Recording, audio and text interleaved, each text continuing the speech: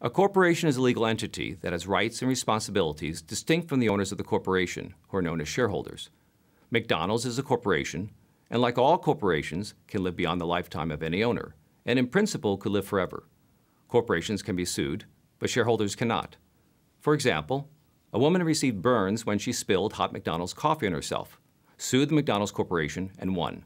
That is why coffee cups now have warnings that the content is hot.